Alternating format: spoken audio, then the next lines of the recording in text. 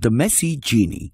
A long time ago, a young genie called Dara lived inside a magic lamp. Whenever someone rubbed the magic lamp, he came out and asked, "What is your wish?"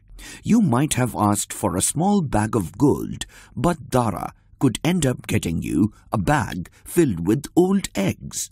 "Not again," people would cry out. "Oh, Dara, can you never get it right?" Dara had made mistakes with people's wishes so many times that no one wanted him anymore. One day, a lonely boy called Salim found the lamp in a rubbish heap. "I wonder if there's a genie inside," he thought. Salim rubbed the lamp, but nothing happened. Then he heard the sound of someone crying.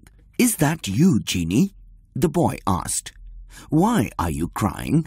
"No one wants me," Dara sobbed. "I have been waiting inside this lamp for so many years." Salim felt sorry for the genie. Then he came up with an idea.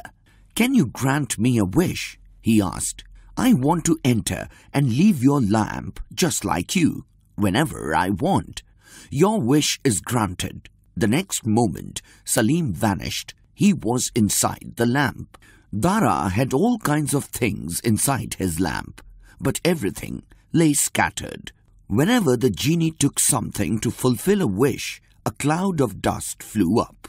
"Let us clean your lamp." The genie agreed gratefully. Everything gleamed and was in its correct place. He was a happy genie.